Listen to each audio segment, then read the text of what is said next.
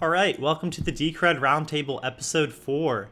You might notice right off the bat that this is not a live stream. So we're experimenting a little bit. We decided to pre-record this episode to see how it turns out. Hopefully we'll be able to push out some higher quality content doing it this way, but there still is that issue that you can't ask live questions. So if you have any questions, feel free to post them in the YouTube comments. Be sure to get to them or come hang out with us on Slack.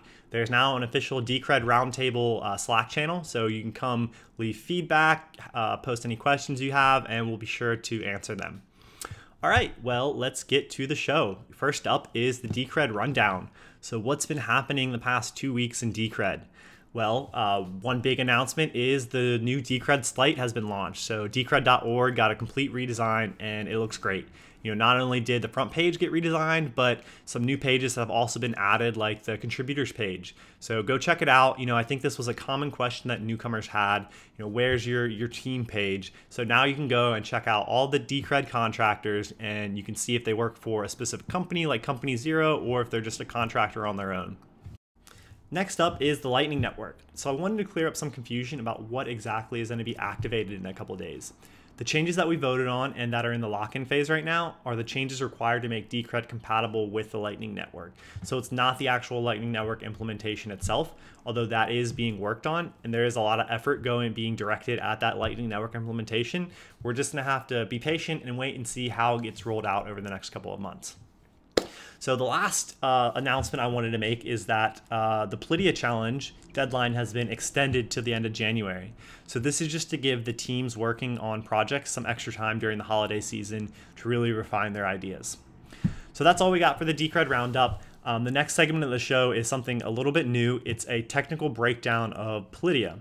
So this is aimed at a non-technical audience. I wanted to help the Decred community really understand what Politiea is. So if you have no idea what a hash function is or what a Merkle tree is, stay tuned because you're going to learn about all of that and how it fits into dcrtime and Politiea.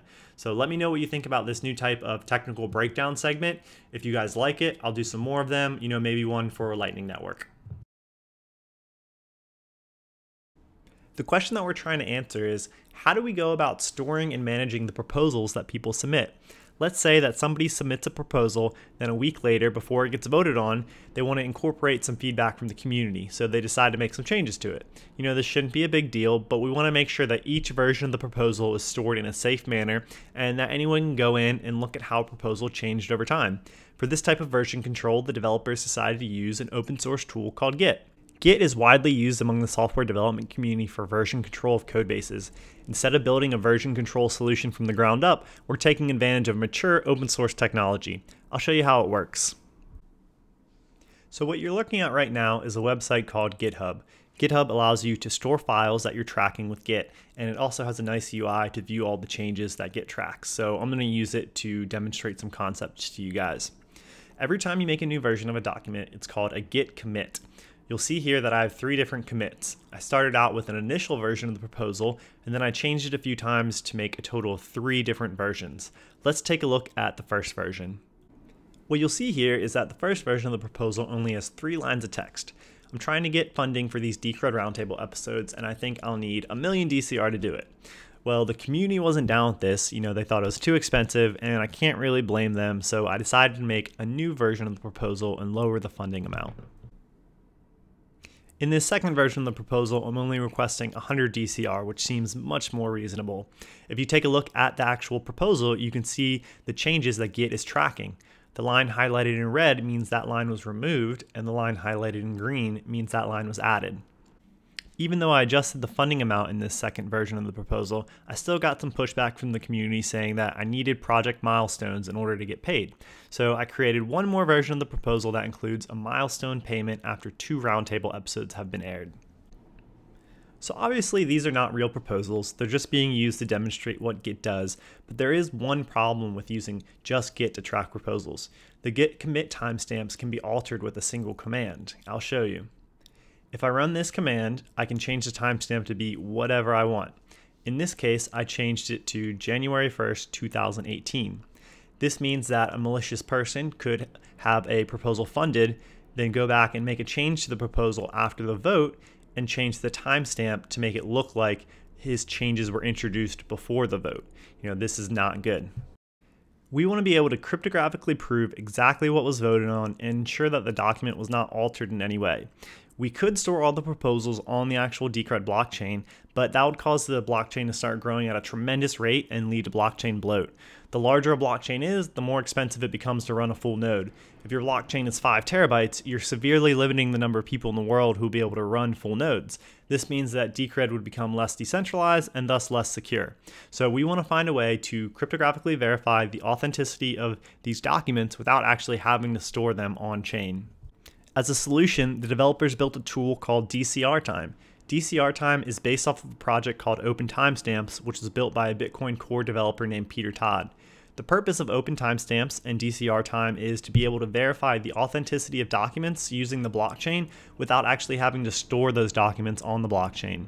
In order to understand how this works, we're going to need to dive into some cryptography basics. So first up is a hash function.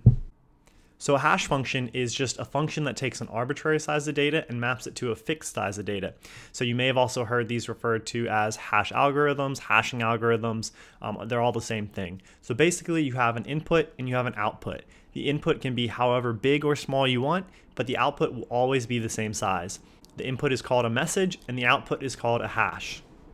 In the case of the SHA-256 hash function, the hash is always going to be 64 characters long. So whether your input message is just a single word like hello, or if it's an entire text file with pages and pages and pages of text, the output, aka the hash, is always going to be 64 characters long.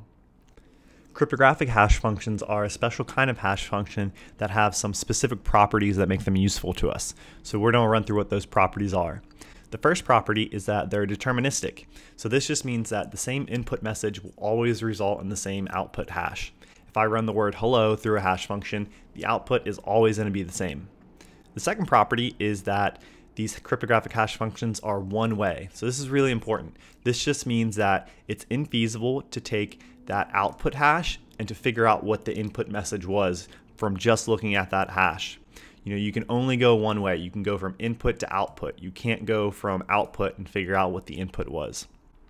The third property is that if you make any changes to the input message, no matter how small, even if you just add a single period, the output hash is going to be a completely new value that is uncorrelated with the old value. So if you run the message hello through a hash algorithm, you're going to get one hash value, and then if you run the message hello period through that same hash function, you're going to get a completely new hash value that is uncorrelated with the old one. The last property that we're going to talk about is collisions. So cryptographic hash functions do not have collisions. A collision would be if you have two different input messages, like hello and goodbye, and then they had the same output hash. That would be a collision, and that would be bad. So, good cryptographic hash functions don't have collisions. Now, you might be asking, well, if there's an infinite number of inputs because the input size can be anything, and there's a finite number of output values because the output size is fixed, then there has to be some collisions at some point. And well, you would be correct in thinking this, but the numbers involved are so enormous that actually finding a collision isn't believed to be physically possible. So that's what a hash function is. It takes a variable size input and turns it into a fixed size output. Next up, we're going to take a look at Merkle trees. So a Merkle tree is a type of data structure that is used for efficiently summarizing and verifying the integrity of large sets of data. So that probably didn't mean very much to you, so let's break it down a little bit. In our situation, we want to be able to verify the authenticity of documents without actually having to store those documents on the blockchain. We can use a Merkle tree to do this. Let's assume that we have 4 different documents, and then at some point down the road, we'll need to verify that these documents have not been altered. We can do this by creating a Merkle tree out of the documents and then taking what's called the Merkle root and including the Merkle root in a Decred transaction. Let's run through exactly how this would happen. The first thing we would need to do is turn each of the 4 documents into a hash. We now have 4 hashes. I'll refer to these as hash A, hash B, hash C, and hash D. Remember, a hash is just a string of letters and numbers. In this case, it's 64 letters and numbers all back to back without any spaces in between. The next step is to combine hash A with hash B to create a single 128 character long string, then run that 128 character long string through the hash function again. This is going to output a new 64-character long hash that we'll call hash AB, since it's the product of hash A and hash B. We're going to do the same thing for hash C and hash D. We combine them, run them through the hash function again to create hash CD. We've now turned 4 hashes into 2 hashes. We're going to go through this process one more time in order to turn 2 hashes into just 1 hash. So we combine hash A and B with hash B and C, then we run this combination through the hash function, and we're left with hash ABCD. We just took 4 documents, and through the process of repeatedly hashing them down, we created a single hash called a Merkle root. This is important because if any of the documents change at all, even if there's just a single period added to just one of the documents, the hash of that document will change, and that will cascade throughout the entire Merkle tree structure, which ultimately means that the Merkle root is going to be different. For example, let's say that we make a minor change to document 1. That means that hash A is now going to be different, which will cause hash AB to be different, which will cause hash ABCD to be different, and hash ABCD is our Merkle root. So going back to our original example, if we want to verify the authenticity of those 4 documents at some point later down the road, we can use the documents to create a Merkle tree, then take that Merkle root and include it in a Decred transaction so that our Merkle root is now permanently stamped on the Decred blockchain. We can go back and reference it anytime we want. So all that we have to do to verify that none of the documents have been altered is to create a new Merkle tree with them, then compare that Merkle root that you get with the Merkle root that is embedded on the Decred blockchain. If both Merkle roots are the same, you can confidently say that none of the 4 documents have been altered. If even a single letter has been changed in any of the documents, the Merkle roots will not be the same, and you'll know. So you may be wondering, well, even if we know what block our Merkle root is in, how do we know the date and time of that block? The answer is that each block is required to have a timestamp in order for it to be valid. So exactly how accurate this timestamp must be is a complex topic, but for our purposes, it's fair to say that it will likely be accurate to within 2 to 3 hours and almost certainly within a day. So we'll be able to correlate the block that we stamped our Merkle root with the specific date and a rough time frame. Now that you understand hash functions and Merkle trees, let's circle back to dcrtime. So there's 2 components to dcrtime, the client and the server. If I want to timestamp a document, I would use the dcrtime client to convert that document into a hash and then send that hash up to a specified dcrtime server.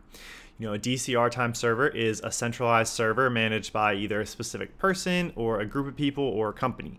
So for the proposal system, Decred will have its own dcrtime server.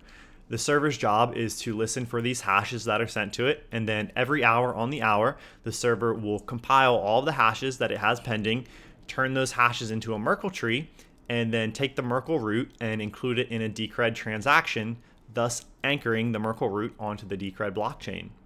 If at a later date I want to check the document's authenticity and make sure it hasn't been changed, the dcrtime client will grab the required Merkle tree information from the dcrtime server and verify whether or not my document has been altered. So tying this all back together, Politiea can be described as Git with cryptographic timestamping. Proposals will be stored using Git repositories on centralized servers, so this is not a decentralized storage system like Sia or Filecoin, but each version of each proposal is going to be timestamped using dcrtime. So it's going to go through that process that we talked about converting the document into a hash, using that hash to build a Merkle tree, and then stamping the Merkle root from that Merkle tree onto the Decred blockchain, so that the authenticity of each version of each proposal is cryptographically verifiable. All right, so now that you guys hopefully have a better understanding of what Politiea is, let's talk with Yocom-Piatt about some potential Politiea use cases. Joining me right now is Yocom-Piatt, CEO of Company Zero and Decred project organizer. Thanks for taking the time to answer some of our questions. Thanks for having me, Luke. It's a pleasure to have to be on the show. Sweet. All right, we'll just dive right in then. So hopefully the audience has a better understanding of what Politiea is. So building on that a little bit, what are some use cases for Politiea besides the Decred proposal system? Some use cases for Politiea are, well, okay, so maybe I'll do a very short review of what we're doing here. The system allows you to do dual-sided attestation of, basically speech. And this has a number of uses. In our case, we use it for the proposal system. So people submit proposals, admins will review proposals, and then ultimately the proposals become public information so that everybody can sort of comment on them and participate in them with them.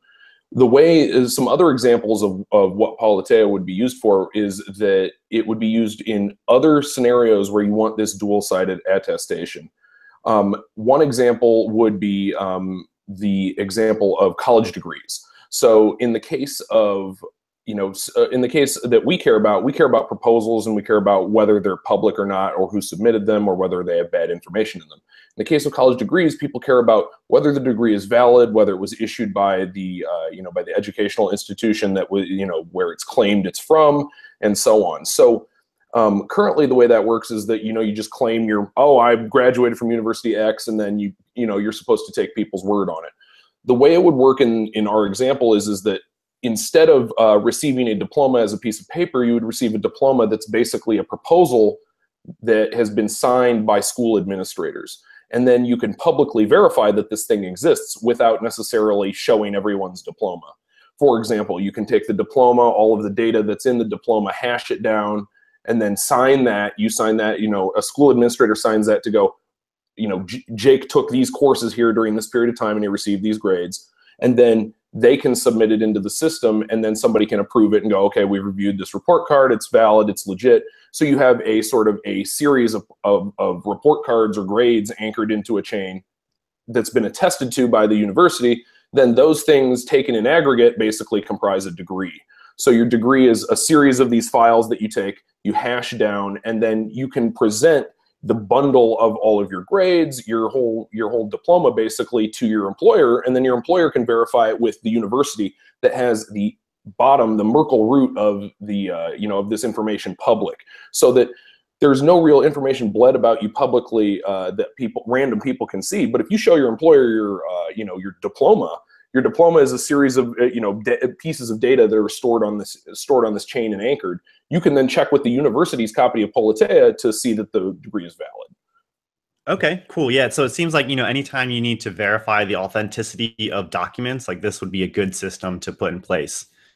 Exactly. I mean, the nuts and the bolts of what Politeia does is that it allows you to attest that data existed on or before a certain date by a certain identity. So in this case, in the case of the degrees, the identity is that basically the university as an organization is attesting to the fact that you went there and you did indeed receive these grades and pay for these courses. Yeah, exactly. So one big part of Politeia is the timestamping functionality of dcrtime, which is based on Peter Todd's open timestamps. And Peter Todd has suggested some use cases for this type of timestamping. One example is turning the content of a website into a timestamp so that you can prove certain content existed on a specific website at a particular point in time. Kind of like similar to what we were just talking about with the college degrees. So do any other timestamping use cases come to mind for dcrtime? I've actually discussed this a little bit with Marco Piraboom, the person I sort of made all of this work with. And the conclusion that we've come to is that dcrtime is actually a very narrow tool. If you ask in detail what dcrtime does, dcrtime it provides a very narrow function. By anchoring timestamps of data into the blockchain, what you can do is you can demonstrate that a certain piece of data existed on or before the date of the timestamp, according to, and typically it's associated with an identity that I was mentioning before. So dcrtime has a very narrow application and is a narrow tool. However, how you choose to apply the identity and which information you're anchoring, there's a huge amount of flexibility in terms of what goes into that. So this was also, this is also our motivation in saying that this is a very generic tool. You can use it to do dozens of things. And I think that, from an anchoring perspective, it's a very narrow statement. I mean, even the statement that you can say that a certain piece of information was on a certain website at a certain time, the question becomes, who is attesting to that? Is a website itself attesting to that, or is an external party attesting to that? So for example, I can claim that, oh, I saw some really crazy racist stuff on Twitter at some time of the day. I can claim that. I can take that information and just stuff it into Politeia, and then there will be a timestamp that says Jake said that there was this information on a website at a certain time. So who is attesting to this information existing at a certain time is really quite important here. So I feel like, absolutely. A generic external website, you can't really prove that they had anything up. You can say that they had, that some information was anchored in the chain, but who is stamping it really matters. Yeah. So Politeia basically takes that open timestamp functionality and just makes it a whole lot more useful. Cool. So these technologies are open source, right? If people decide to use, Politeia or dcrtime, they'll be using the Decred blockchain without actually having to purchase any Decred. So do you see these use cases as actually adding value to the Decred ecosystem?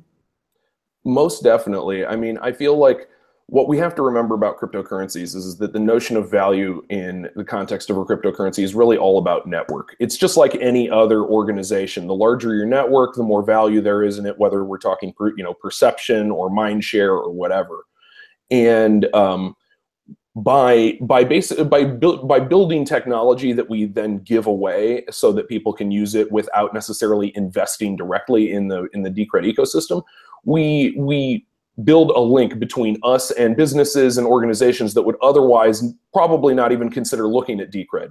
But because they get this really useful tool for free, they may decide to go, well, you guys made Politeia, we've basically gotten, thousands or millions of dollars of free technology out of this and, streamlined our internal operations. Maybe we should have a look at the underlying currency that powers this. So that's sort of, that's our idea with Politeia as a more general tool. We obviously want to use it, but once we started talking about the kind of system we wanted to design for our governance, we thought, wow, this would be super useful in so many other places. And what we're hoping is that utility acts as essentially a marketing tool. So if people, implement this, they roll it out in their own company. They go, wow, this is super useful. Maybe I should check out what else these guys are doing. Yeah, giving away this free technology seems like a great way to try and jumpstart like viral word of mouth kind of spreading of Decred. So, and it also, once somebody starts using their own instance of Politeia or dcrtime for timestamping, right? They now have a vested interest in the Decred blockchain actually, continuing on and surviving because it's, they're anchoring their data to the Decred blockchain. So yeah, I totally agree with you. Even though they're not actually required to purchase Decred, it still adds a whole lot of value to the Decred ecosystem as a whole. And okay, so lastly, I wanted to talk about the Politeia challenge. So this is a contest that Decred is running right now. Can you tell us a little bit about it and what the motivations were behind it? Yeah, the motivation with the Politeia challenge is just like I've stated earlier, that Politeia is an extremely generic tool. It's effectively a Git repository with blockchain timestamp anchoring. And that is it's just a very generic tool. As I pointed out, we could use it for, college degrees. We could use it in all kinds of medical contexts that, a medical facility attests that you took an x-ray at a certain time of day. There's so many, or, it could be government document storage. There's so many potential applications for this that realistically, we don't have time to go through and help everybody implement them. So we're really building it for ourselves, but we're trying to keep it generic enough so that tons of people can use it.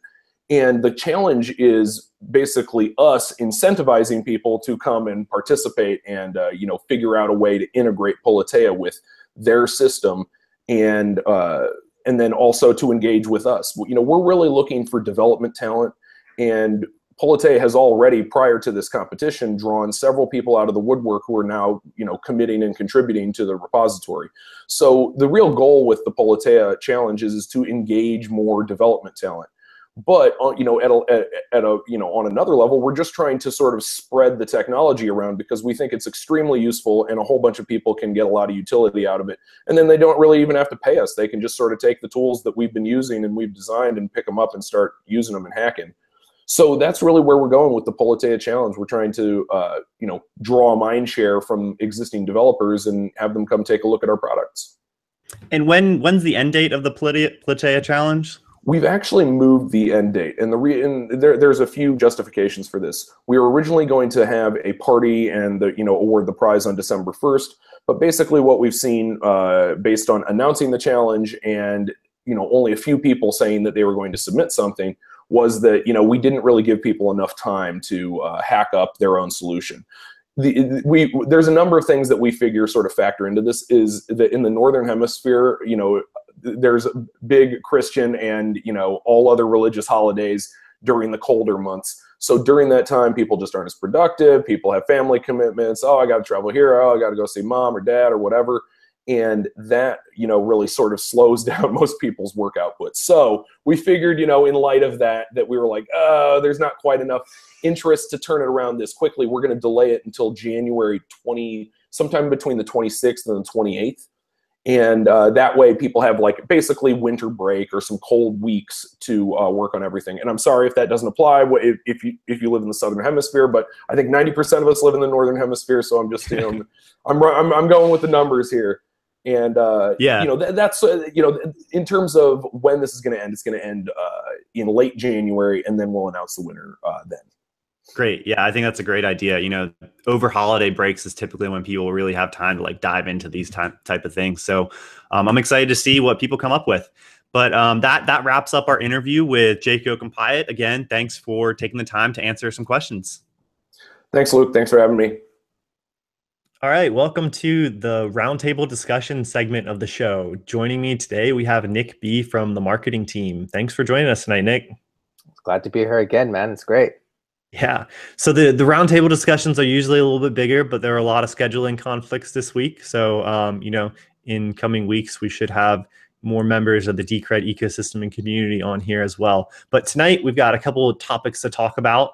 The first one is, everybody just watched the Politiea technical breakdown and the interview with Jake about some of the use cases.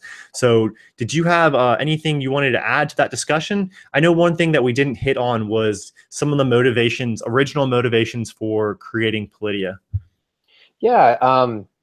So when I was doing my research on like what it is and how does it work, also wanted to look into like, well, why are they building it and what's the purpose of it? And so what I found was like basically is integrating a community-based governance system right into the blockchain, right? And so what's the purpose of that? Well, it can kind of ensure protections for like sustainable and fair like growth of the project.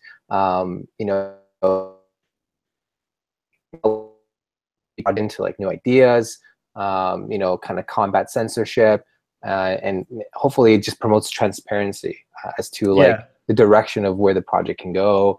And so all of that is like sounds fantastic, right? Because with all of these competing ideas in a decentralized project, things can get buried, things can get very, there could be a lot of turmoil. I mean, so it's great that they're doing this to build a system so that it can help, shine light and give like a way of like solving clashing views and getting, coming to an impasse, basically.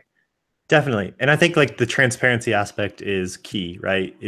It provides a way, a cryptographically verifiable way to make sure documents weren't altered and that everything is transparent and by the book. So did you have any use cases that came to mind when you were kind of thinking more about Politiea and its applications? Yeah, so it was cool to find out that Politiea was also being built for like public and private use as well. And so there's a little bit of discussions in the Slack group community, throwing out some ideas on what it could potentially be used for. And so I did some looking myself. And so I was thinking, I have a couple of things. So keeping in mind that like Politiea is like a document and records like storage kind of system. So what kinds of things can you do with that? And I remembered a couple of things recently. So one of the things was a few years ago when Brazil's hosting the Olympics. While they were building the infrastructure to host the Olympics, there was unfortunately a number of people that had to be displaced because they were living on land that they thought they had owned, but there were no records of it. And so You know, maybe having like some kind of like timestamp system where you can secure some kind of land ownership documentation can help, I guess, avoid that. Another thing was a number of years ago in Haiti when they had that big earthquake, their infrastructure was hit really hard and they lost a whole bunch of records, again, tied to like land rights. And so they had to kind of like rebuild everything and figure out like who owns what. And that was kind of a huge mess for them. So something, you know, for a country that can't really secure these kinds of documents in a way that, you know, can survive natural disasters or anything like that. You know, I don't know. I was thinking like maybe Politeia could be, and dcrtime can be used to secure these kinds of documents. Yeah, I think one of the biggest applications is going to be just government documents, right? So the document or the first step for, I guess, countries like Haiti would be first digitizing their documents, but then being able to, you know, verify their authenticity is going to be very important down the road, right? Once everything is digital, you know, they'll still be stored on like central servers, but you can back those servers up like very easily in like different countries just using AWS. So that shouldn't be like an issue. And yeah, I think just Politiea is built for governance. And so it moving to the actual, you know, nation state and local government structures, I think is, you know, a logical next step. Yeah. There was another thing too. So speaking from personal experience, I was thinking like, whenever I buy electronics online, you know, usually there's like some kind of mail-in rebate. So when you purchase it, you get the product, and then you have to like, usually like cut out a barcode, you know, download and print out and fill out a form, put that all together, mail it out, and usually there's a short time frame for you to get reimbursed for this mail-in rebate. You know, sometimes it could be a week, sometimes it could be a month, and for me, I usually don't do any of that stuff until like a week or two later because I'm too busy enjoying my new piece of equipment. So I was thinking like, oh, wouldn't it be great if there was a way that I can kind of get that documentation, you know, verify that I bought the product, verify the serial number of the product, and then like timestamp that somehow so that the manufacturer knows that, you know, I did submit my rebate on time. Because I've had mail-in rebates that were rejected because they were received outside of the time window. What do you think of that? That's interesting. So yeah, I hadn't really thought of like a use case like that before, but I think that's a good point is anytime a company is required to store a date for you, you know, that is of some value down the road, I think that would be a great application for dcrtime, right? Because, you know, you hope that they're storing that date in a safe manner, but, you know, you don't know their data security practices. And then there is the incentive that like the incentive does exist for them to change it in certain scenarios. Like you would hope that they would never do something like that, like commit fraud, but I'm sure it's happened before. And so just creating, using dcrtime to make sure that that is not even possible, I think would really benefit a lot of companies, or it would benefit consumers. I don't know how happy companies would be about it, but yeah, I think that's another interesting use case. Yeah, that's the thing. Like, you know, it kind of is like, it kind of seems that these rebate processes are built this way so that it kind of discourages people from fulfilling it and, you know, getting reimbursed. But I don't know, who knows? And then, sorry, go ahead. Well, I was just say it reminds me of like in the grocery store, you'll see like satisfaction guaranteed or your money back. Will like nobody ever actually will send like go through the effort of sending something like that back. So it's kind of just like a marketing gimmick, and I feel like rebates a lot of time are very similar. Yeah, yeah. And then kind of tying to this would be like warranty registrations. And I was thinking of this because a recent friend of mine had a problem with their computer that they bought. And, you know, they had bought extended warranty and everything. And I was thinking like, oh man, like what if you just like missed out on registering your warranty, or if you registered it too late, or what if your product broke like literally a day after the warranty expiration date? But like typically you don't really know exactly when the expiry date is, you know, after a year or two down the line. So I was thinking it would be great to have something, again, publicly available, accessible, that you can go in, you can see when things actually expire. And then if there is an argument with the manufacturer in terms of like the warranty coverage, it's kind of like a third-party system that can help just resolve any disputes as to like the coverage period at least. Mm-hmm. So like this times DCR time and open timestamps, which is what DCR time is based on, a lot of their like first early use cases has to do with just supply chain management and just like when, especially when multiple countries are involved, international companies, you know, it becomes very hard to establish like this chain of trust throughout an entire supply chain of certain things, such as diamonds and stuff. And so, yeah, these timestamping, blockchain timestamping applications are going to be pretty cool. And I'm interested to see what people come up with in the Politiea challenge. I think it will be a good one. Yeah, me too. I'm super excited. I can't wait for those guys to head down to Texas and see what comes out of the challenge and the hackathon. Yeah, so they actually pushed the date back till the end of January, so we'll have to wait a little bit longer, but it still should be a good competition with good results. So moving on to our next topic, I wanted to talk a little bit about having centralized social media accounts in decentralized projects.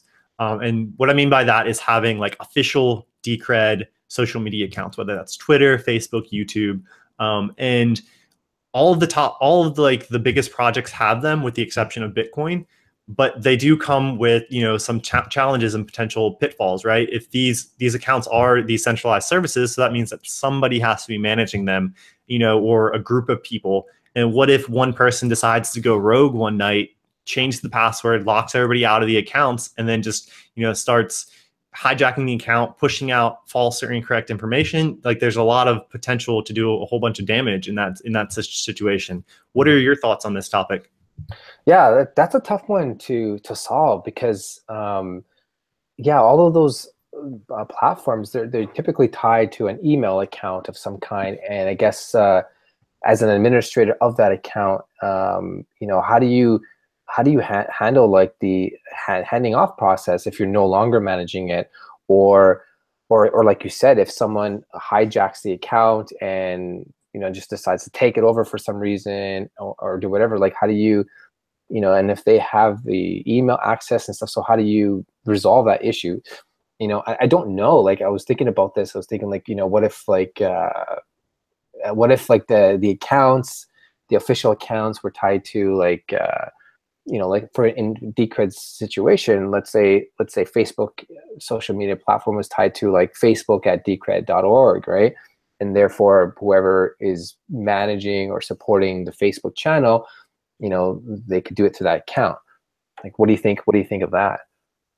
Yeah, I think that is a pretty good idea, but I think that also, I think hijacking an account could cause a lot of short-term damage, but that ultimately could get resolved. I think one of the harder issues going, like moving down the road a little bit, is going to be as the Decred ecosystem evolves and gets bigger, we're going to have more and more community-driven projects. And so who decides which projects get exposure through the official Decred social media accounts, right? Like this is somewhat of a hard problem because one, do we have minimum requirements that a project has to meet to even be like considered to be tweeted on the Decred Twitter account? Or like, how do you make sure that you're being fair and you're not being biased to competitors? Like a good example is the two ASIC teams that are competing right now. Right. Like we want to be as fair and unbiased as possible, but you know, ultimately it's one person is probably going to have a little advantage over the other, and like you're never going to be able to make it exactly even. So I think this is going to be one of the problems that we struggle with as we get bigger and bigger and bigger. What are your thoughts on this? Do you see any potential solutions? Well, to be honest, not yet. I'll have to take a closer look to see what could be done, because it seems like to me that there would have to be, I mean, you could possibly build some kind of process around it to ensure that, you know, this hijacking or this fairness and stuff. But at the same time, you don't want to build too much process so that it bogs down like, or creates such a long, like bureaucratic runtime for you to launch any kind of like campaign. You know what I mean? If you have to go through all of these checks and balances.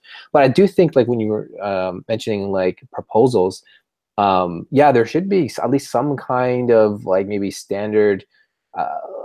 Like some kind of bar that all proposals should at least achieve, you know, answering certain kinds of questions and stuff so that they can be considered. So, you know, if there is some kind of either standardization or some kind of like foundation as to what is expected in a proposal. Mm-hmm. You know, so you answer like, what do you want to do, like maybe why you want to do it, and like what is the expected outcome or benefit of this, and that can kind of help streamline people who are like getting involved in like reading these and voting on them, and hopefully sets up that idea or that proposal up for success, right? If all those details are kind of outlined.